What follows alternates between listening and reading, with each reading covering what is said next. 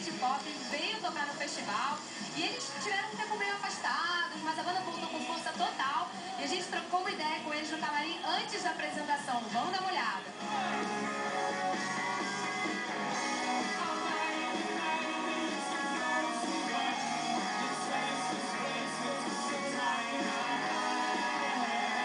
Brazilian fans are really excited with Planeta Terra gig. What can we expect in the set list? Could you tell us a little bit? We've been playing new songs recently, but not tonight. We're going to just play classics tonight.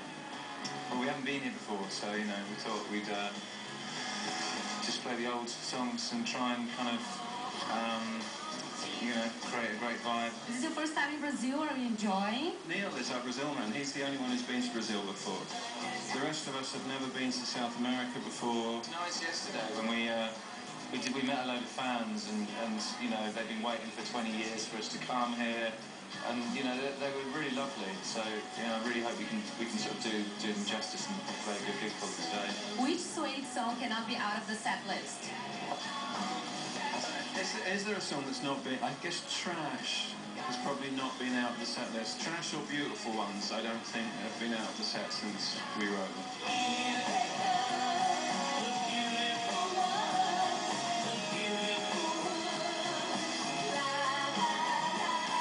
I read on that you don't really like playing at festivals and you prefer having your own audience. You still have the same opinion about it, or has it changed? It just depends really on the audience. I don't even just say I like festivals or I don't like festivals. It's kind of, there's good festivals and bad festivals, and there's good tiny gigs and bad tiny gigs. I don't know.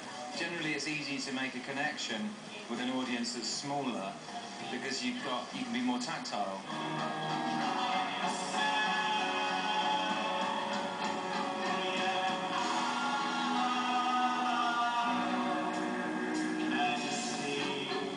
Finished a new Suede album. How was the songwriting process? Did you all write together or separately? We did all sorts.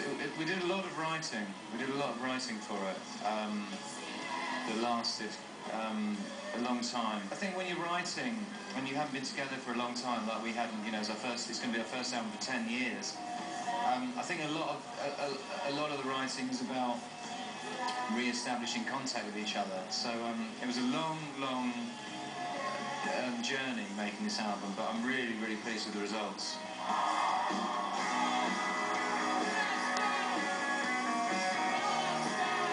Suede is one of the most influential bands in the 1990s. You guys were responsible for kickstarting the Britpop movement. And after all these years, how do you feel when a new band says they are influenced by you? It's lovely. It's always lovely when you get people that have grown up with you, because you know, we grew up with bands and we're fans of bands when we were, you know, it's nice being part of that chain really. It's one of the nicest things about what we do when you get younger bands coming up to you and say that, you know, the first record I really loved was coming up or something like that. You know, it's really lovely.